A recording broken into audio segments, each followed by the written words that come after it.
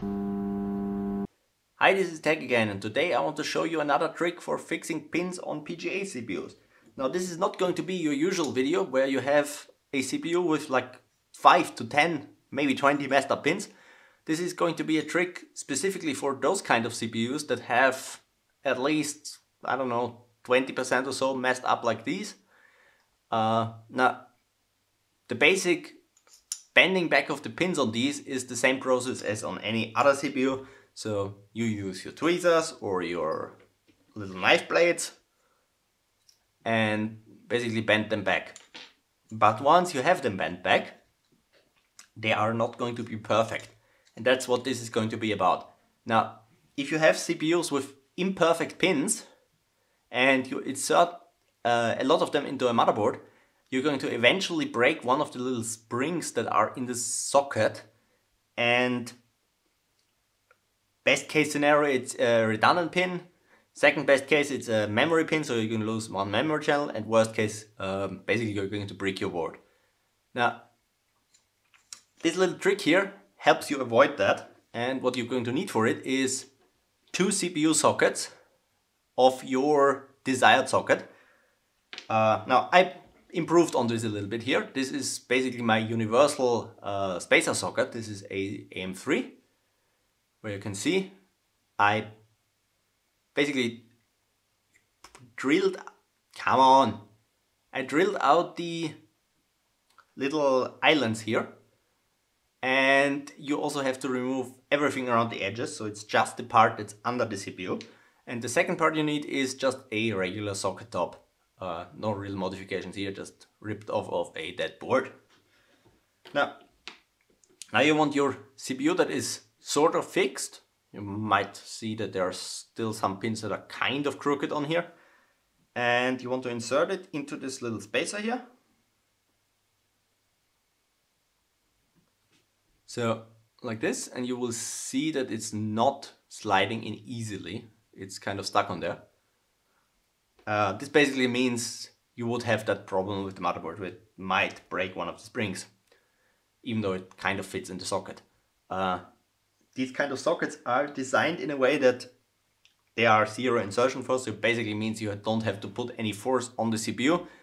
And if everything works right, that is the same that the CPU is going to be after this little process. So once you have it in here, you just take tweezers or again knife blade. I tend to use these little tweezers here, but knife blade works great, and just push the CPU pins in the direction that you basically want to have them centered in these holes here. And you can really easily make it out because you see the bottom of the pin, and it's only protruding maybe 0.2 millimeters or so from the plastic. So you can easily see if they're centered or if they are not centered.